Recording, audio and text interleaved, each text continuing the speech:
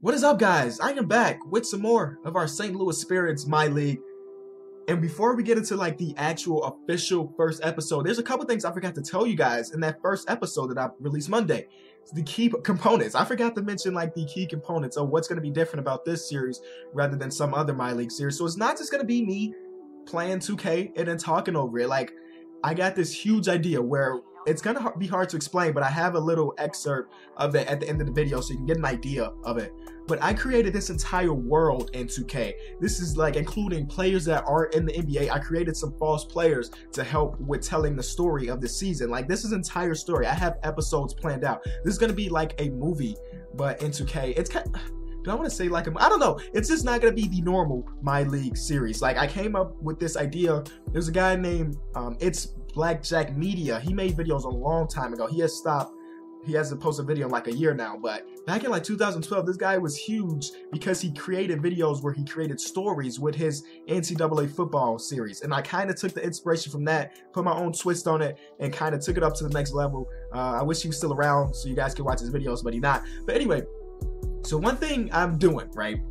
Aside from me normally releasing videos of me playing, you guys seeing the gameplay of the actual games, like once a week or maybe like once every 2 weeks, I'm going to be hosting like a radio show. So like I said, this is in my own personal world. So I'm going to be playing, like acting as a radio host.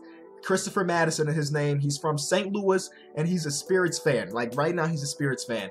And he's going to be telling you guys the like weekly news about the Spirits, what's going on around the league and things like that. And it's really hard to explain just me talking right now. So like I said, at the end of the video, I have a nice, it's not even at the end of the video. It's like 7 minutes long of the very first radio show. And if you want to be featured on the radio show, be sure to comment down below with the hashtag Spirit Talk any questions that you would like to be answered about our team, about the association, about these videos, and I'll be sure to answer them as Christopher Madison. So I created players to overall help this thing grow. First episode I already have planned. Second, I think I got the first 5 episodes already planned out, like headlines, storylines. I'm so excited. Anyway, I'm excited and you guys should be too. Let's just get into it, man. I want to say thanks for 10K. We hit 10K. Monday we're at 9.6. We're at like 10.4 right now. So just in a couple days, we already just thank you. Thank you very much. You guys seem to be so excited for the series and I'm ready for you guys to see it. So here we go. Good morning, St. Louis and NBA fans across the globe. Thank you for tuning in and welcome to the St. Louis Spirits Show, your #1 source for Spirit Talk and news. And I'm your host, Christopher Madison. Today is October 25th, 2016, just one day before our Spirits take to the court at St. Louis Arena to begin the season and also to begin the franchise. Now, tomorrow night, they'll be going against the Pistons of Detroit. But before we talk about that game, I think there's something we should do first. Now, since this team is new to the league and new to the world, people don't know about our staff, our roster. So today in this very first episode here on the radio, I'm going to be going through the head coach and all the players on the roster. Now, our owners of the Spirits did something unheard of when hiring the staff of this team. Usually when a team is new to the league, they'll go out and hire coaches, staff members that have some NBA experience, whether it's head coaching, assistant coaching. Like, they try to hire people that have been in this situation before to try to kickstart the organization. But our owner, Jonathan McKenzie, did something completely different. He hired an entire staff and coaching that have no NBA experience whatsoever. Now, a lot of writers in the NBA are saying this is a really dumb move and a terrible way to start off the organization. But me personally, I think this is not a bad one, especially when you meet the staff. So let's start off with our head coach, Michael Goodrich. Now, Michael G. Rich is new to the NBA coaching scene, as I said, but spent 4 years coaching a Division II college in Florida. In those 4 years, he coached this team to 3 championships. No other Division II coach has ever made the jump from D2 to the NBA, so Goodrich has a lot on his plate right now. He has a unique coaching style. He's unlike any other coach I've ever seen.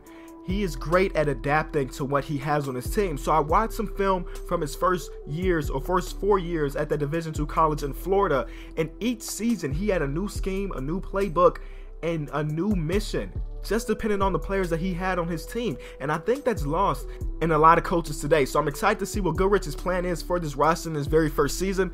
Jonathan McKenzie, our owner, decided to lock him up for a 4-year deal, giving him $14 million across that span. And I think we got a good coach here. Now that we talked about our head coach, let's go into the roster. Now, our average age of the roster is just 24 years old, the youngest in the league.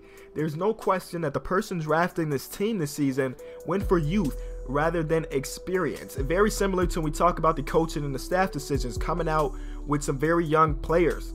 Now let me read you through the roster. The oldest guy on the team is PJ Tucker. We drafted him from the Phoenix Suns. We got center Alexis Agensa, center Dwayne Dedman, forward Willie Reed, who's from here in St. Louis, so he's going to be the hometown hero. Guard Pierre Jackson, who really has not made an NBA debut yet. He was a D-League All-Star, so we decided to get him. Forward Thomas Robinson, who's pretty much played everywhere. Think about since he's been in the league. He's played for like 5 or 6 teams in those 4 or 5 years, so hopefully he gets a home here in St. Louis. We got Joffrey Laverne from the Denver Nuggets, Lucas Nogueira, Bebe from the Raptors. The guy's a beast.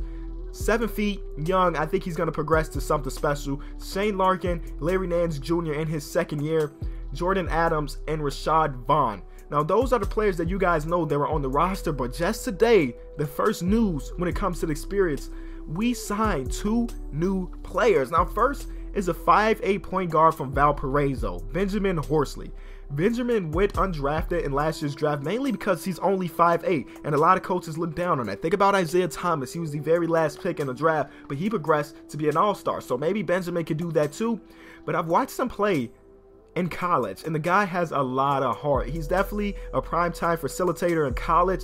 Now, will that transition to the pros? I don't know. It's bigger players, better players, so we're going to have to see what he does.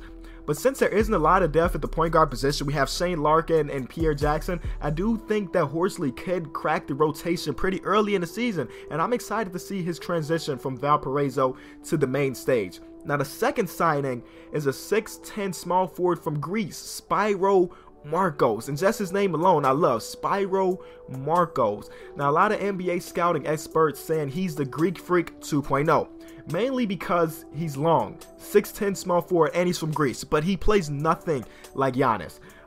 He went undrafted because this guy is really a project. When Giannis was drafted, we all knew he was a project, but we saw some promising things. Spyro Marcos, not so much, man. He has little playing ability, a little playing experience, but Goodrich and the staff are so high on this guy, they signed him to a 4-year deal, locking him up long term. So I don't think he's going to crack the rotation this first season, but on the side, I do think he's going to be progressing, and I do think that over the time, maybe next season, he'll crack the rotation.